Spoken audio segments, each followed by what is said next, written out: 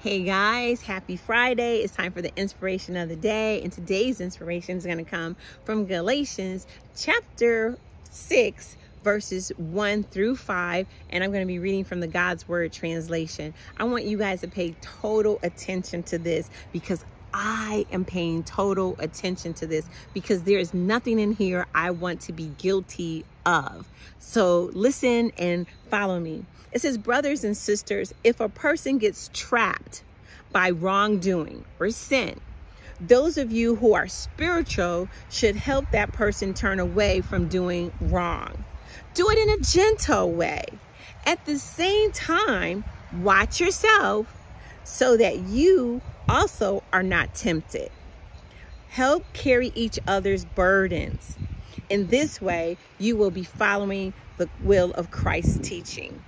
So if any one of you thinks you're important when you're not, when you're really not, not just not, when you're really not, it says you're only fooling yourself. It goes on to say, each of you must examine your own actions. When you can be proud of your own, then you can be proud of your own accomplishments without comparing yourselves to others. Assume your own responsibility. Wow, look at that. There's so much in here. So as Christians, it really becomes our responsibility as Christ followers, one, to help bring others along. There seems to be this wonderful thing that's happening in the churches right now where we're not actually saving souls who are lost. We're kind of recruiting those who are saved and we're bringing them in and acting like, look, this is growing our body, our fold. But unless you're growing the fold by helping people who are lost in sin like Jesus did, what are you doing? You're just preaching to the choir. So it's talking about, hey, you know, let's reach out to those who are lost in sin. Let's reach out to those who have the same sin that we do or suffer from or have a different one. But at the same time, he's also warning us not to get lost yourselves. Don't get trapped up in this whole situation because it's easy to think that you're saving somebody else and you might be saving somebody else. But can you also be casting yourself into a situation of despair and of sin?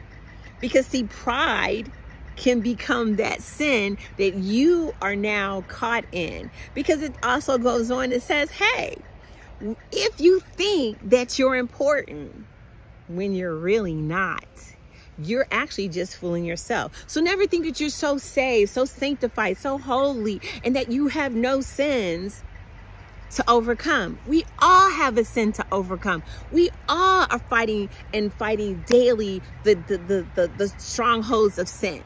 When we're talking about people and using this thing I hear to talk against people, when we're not loving in our heart, when we're judgmental and we're condemning and we're never being gentle, guess what? We're sinning. So that's something that we want to be mindful of, right? But we also want to be like Christ and what Christ did.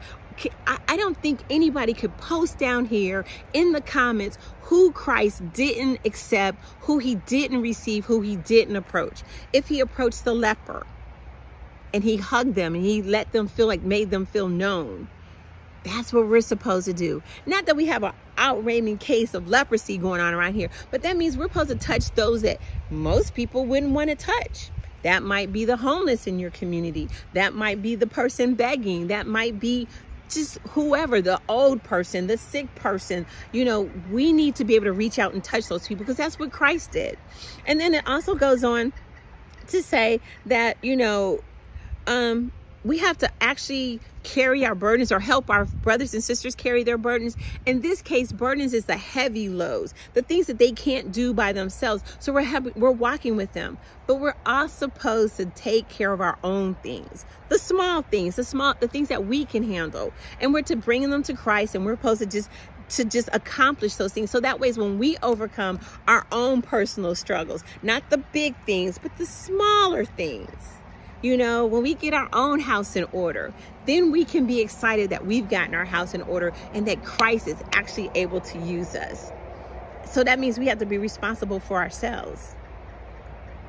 You know, I am responsible for Angie's actions. Nobody else. Nobody else is causing Angie to do wrong, say wrong things, be wrong, not be loving, not be caring. That's Angie. And Angie has to take all of her situations to the Lord.